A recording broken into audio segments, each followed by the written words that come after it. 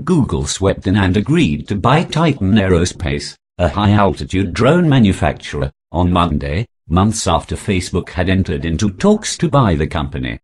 Titan, based in New Mexico, will go to Google for an undisclosed sum.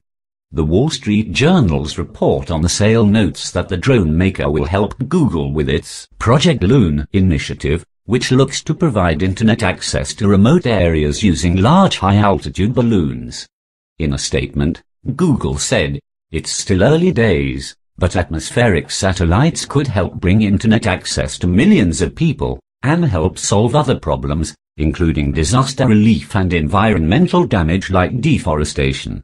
The purchase was the subject of rumors last week, after months of speculation that Facebook would buy the solar-powered drone company for its own, similar internet access initiative.